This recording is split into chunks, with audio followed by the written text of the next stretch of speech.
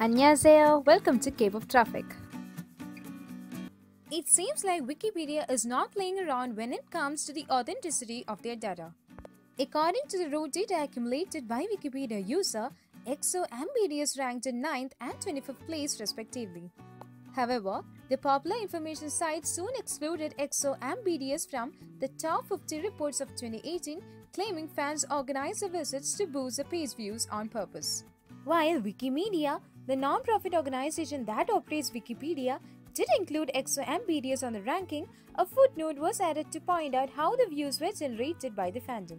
While this ban might not affect how either fandoms generate publicity for their beloved artists, it is fascinating to see the impact of the fans in so many places. If you like the video, just subscribe to get contents like these, and also it would make us happy.